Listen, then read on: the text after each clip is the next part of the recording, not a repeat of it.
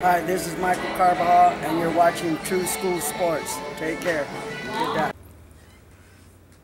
Hey, what's going on? It's your boy BT, and I came here to talk some boxing with the thousands of True School Sports subscribers. What's going on, guys? Now, this video right here, it's going to be a little bit of me assessing a fighter's performance, and then, just aside from that, just giving you guys my opinion on where I think he matches up with the top fighter in the weight class. So what I'm talking about in this video is Yuriorkis Gamboa. He made his return to the ring on the David Lemieux, Curtis Stevens undercard. He fought Rene Alvarado, a guy from Nicaragua, who was 24-7 coming into the fight. Had only been knocked out one time, but really was an opponent that was made for Gamboa to look spectacular.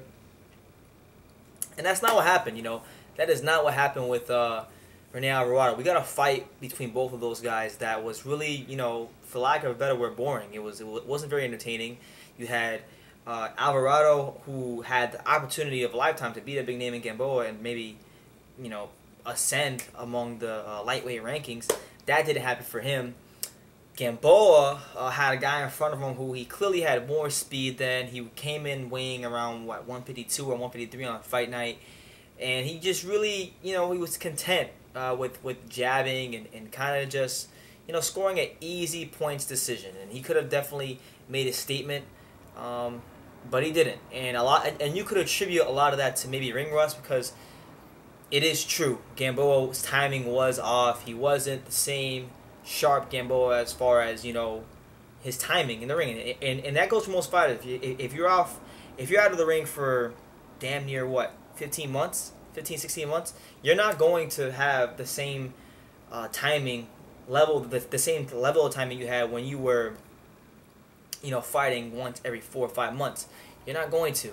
And even when he did have the right timing, he wasn't turning a lot of his punches. He wasn't even turning over properly. So a lot of the time with him, in any fighter, they're gonna have to go through those rounds to work out the kinks and get back to that sensational form. My question to Gamboa is: you're 35 years old. I looked at him in the ring. Aside from his timing being off, he hasn't lost any of his speed. He hasn't lost a ton of his reflexes. Everything that made Gamboa is still there. But, time is ticking. Father time is catching up, and we gotta start asking ourselves the questions. Can Gamboa be a world champion at lightweight? Could he challenge Vasyl Lomachenko? Because skill-wise, Gamboa can compete with anybody at lightweight, regardless of the ring rust. If he's able to get back active again and just get his rounds in, Gamboa can compete with anybody. But realistically, could he compete with Lomachenko? And I honestly think the answer is no. He could not compete with Lomachenko, because Lomachenko is 27, going into his prime. You got Gamboa on the wrong side of 30. It spells disaster. And you're looking at maybe 2 or 3 more fights for Gamboa before we even know what he is at this point, because he fought a guy that didn't have much to offer. And even that guy, Alvarado, did knock down Gamboa. Gamboa's never had a granite chin, but Alvarado did have some success with Gamboa when he let his hands go. He just didn't let his hands go enough. So we're going to have to see Gamboa step up his opposition enough. I would like to see him the next fight, the guy who just won a title, Miguel Burchell. That'd be a good fight for him. Maybe it'd be too much for him at this point, but if not Miguel Burchell, then I think Roman Martinez would be a good type of opponent for him.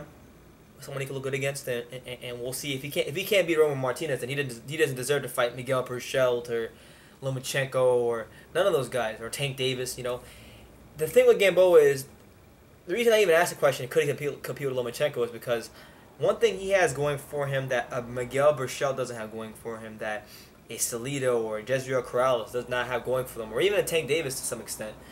He has that amateur pedigree, that deep amateur pedigree. And I know you guys say, well, amateurs and pros is different. And you're right, it is different, but that stuff does matter. Like, that stuff really does matter. And Gamboa being a gold medalist, being someone that has a lot of ring smarts, has been in there with, some good names, beat Darlius Perez, Orlando Salido, Ponce de Leon. These are all guys that are good names and guys that can fight, and he beat them. So, with that being said, Gamboa Do I think he could beat Lomachenko? Absolutely not. No, I don't think anybody really could beat Lomachenko at 130, except maybe, in a couple years, maybe Gervonta Davis. I think Gervonta Davis could give Lomachenko some problems maybe 2 years down the road if Mayweather continues to move him correctly, if he gets the right amount of experience. But outside of that, ain't nobody seeing Lomachenko right now. And the only guy I could even see him giving him a remote problem in the next year and a half, ironically, if Father Time doesn't hit him by then, is Gamboa. Because Gamboa has...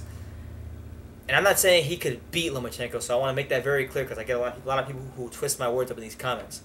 I'm not saying he could beat Lomachenko, but his amateur experience, his speed, his reflexes, these things make the Lomachenko fight very interesting to me if he's able to get those rounds in. And Father Time doesn't hit him by then. So there's a lot of factors that go into that, but he did not look sensational against Rene Alvarado. And I was left very disappointed because you had one guy in Alvarado who, he was picked because people thought he would open up and that would give Gamboa a sensational performance. But then that didn't happen, and you have Gamboa who was content to just move, jab, kind of like a lot of the Cubans do. They don't necessarily have to go for the knockouts because they can just outbox people, and that's what it was. So it was a very unencouraging performance from a guy with a ton of talent. And is Gamboa ever going to be the cream of the crop at 130? That remains to be seen. I think, we're going to have to wait and see for that. But like I said, man, I think for him, his amateur pedigree makes a fight with anybody interesting to me because his experience in the ring will always give him a chance to win. So overall, I saw some of the things that I saw as far as his physical attributes, like his speed, his reflexes, his strength in many ways, that stuff hasn't gone away.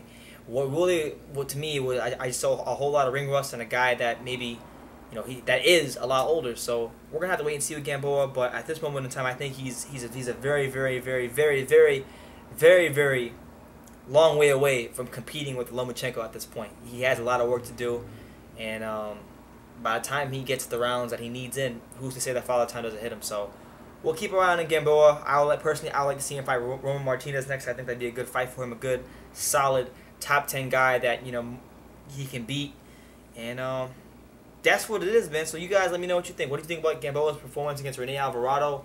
And do you guys think that he could compete with the top 5 guys at 130 pounds? Guys like Lomachenko, Salido, Jezreel Corrales, Burchell, Takashi Miura. Can he beat those kinds of guys? Let me know in the comments down below. Take the time to subscribe, and you can love me or you can hate me. But I'm just a kid from Daniel. So until next time, take care, guys.